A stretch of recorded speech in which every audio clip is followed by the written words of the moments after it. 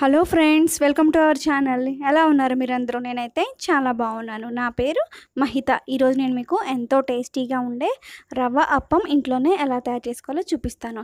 ఇది మనకి చాలా టేస్టీగా ఉంటుంది. అలానే దీన్ని మనం ఈజీగా కూడా చేసుకోవచ్చు. ఇన్స్టెంట్గా దోశలాగా వేసుకోవచ్చు. ఓకే ఫ్రెండ్స్, నా వీడియో కనుక మీకు నచ్చినట్లయితే లైక్ చేయండి, షేర్ చేయండి. అలానే సబ్స్క్రైబ్ చేసుకోవడం మాత్రం మర్చిపోకండి. ఓకే ఫ్రెండ్స్, ఇప్పుడైతే మనము ఈ రవ్వ అప్పం ఎలా తయారు చేసుకోవాలో ఈ వీడియోలోకి వెళ్ళి చూద్దాము. ఫస్ట్ అయితే నేను ఒక 2 కప్స్ బొంబాయి రవ్వ తీసుకుంటున్నాను ఫ్రెండ్స్.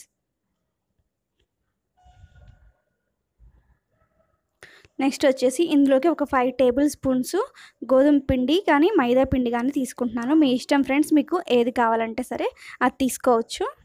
నెక్స్ట్ వచ్చేసి ఒక 3 టేబుల్ స్పూన్స్ షుగర్ వేసుకుంటున్నాను. నెక్స్ట్ వచ్చేసి ఒక 2 టేబుల్ స్పూన్స్ డ్రై ఈస్ట్ తీసుకుంటున్నాను ఫ్రెండ్స్. నెక్స్ట్ వచ్చేసి సాల్ట్ రుచికి తగినంత వేసుకోవాలి.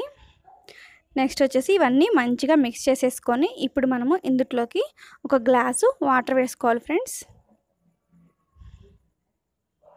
మంచిగా వాటర్ వేసుకొని మంచిగా దీనిని మిక్స్ చేసుకోవాలి.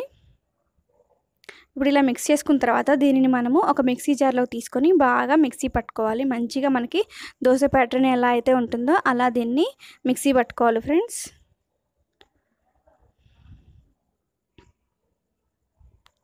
చూసారా, ఇప్పుడు మనకి ఇది దోశ ప్యాటర్న్ లాగా పట్టేసుకున్నాం దీన్ని మిక్సీ. ఇప్పుడు వచ్చేసి దీన్ని ఒక బౌల్లోకి ట్రాన్స్ఫర్ చేసుకుందాము.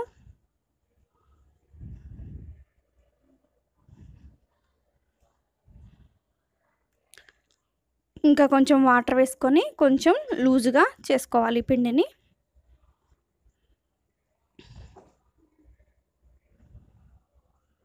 మనకి దోశ పిండి ఎలా ఉంటుందో అలానే సేమ్ అదే ప్యాటర్న్లో తయారు చేసుకోవాలి. చూసారా, ఇప్పుడు మనకి ఈ దోశ పిండి రెడీ అయిపోయింది. దీనిని ఇప్పుడు మనము ఒక 10 మినిట్స్ పక్కన పెట్టుకోవాలి. చూసారా, 10 మినిట్స్ తర్వాత ఈస్ట్ అనేది యాక్టివేట్ అయిపోయి మనకి దోశ పిండి అనేది బాగా ఉబ్బిపోయింది. దీన్ని మంచిగా కనుక మిక్స్ చేసుకున్నట్టయితే ఇలా వస్తుంది. ఇప్పుడు ఒక పెనం తీసుకొని స్టవ్ మీద పెట్టుకొని వేడి చేసుకోవాలి. పెనం మంచిగా వేడైన తర్వాత ఇప్పుడు మనము ఈ అప్పాన్ని వేసుకోవాలి ఫ్రెండ్స్. దీనిని మీ ఇష్టం ఫ్రెండ్స్, ఇలా అప్పంలాగా అయినా వేసుకోవచ్చు, లేకపోతే దోశలాగైనా సరే వేసుకోవచ్చు. చూసారా, ఇలా పిండి కొంచెం వేసుకొని స్ప్రెడ్ చేసుకొని దీనిని గనక మూత పెట్టుకుంటే ఇలా మనకి ఎంతో టేస్టీగా ఉండే ఇన్స్టెంట్ రవ్వ అప్పం రెడీ అయిపోతుంది. చాలా టేస్టీగా ఉంటుంది ఫ్రెండ్స్. మీరు కూడా ఒక్కసారి ఈ రవ్వ అప్పాన్ని మీ ఇంట్లో తయారు చేసుకోండి. అలానే ఫ్రెండ్స్, దీన్ని మనము పల్చని దోశలాగా రవ్వ దోశలాగా కూడా పోసుకోవచ్చు అనమాట. ఇది కూడా మనకి చాలా టేస్టీగా ఉంటుంది. ఓకే ఫ్రెండ్స్, నా ఈ వీడియో కనుక మీకు నచ్చినట్టయితే లైక్ చేయండి, షేర్ చేయండి.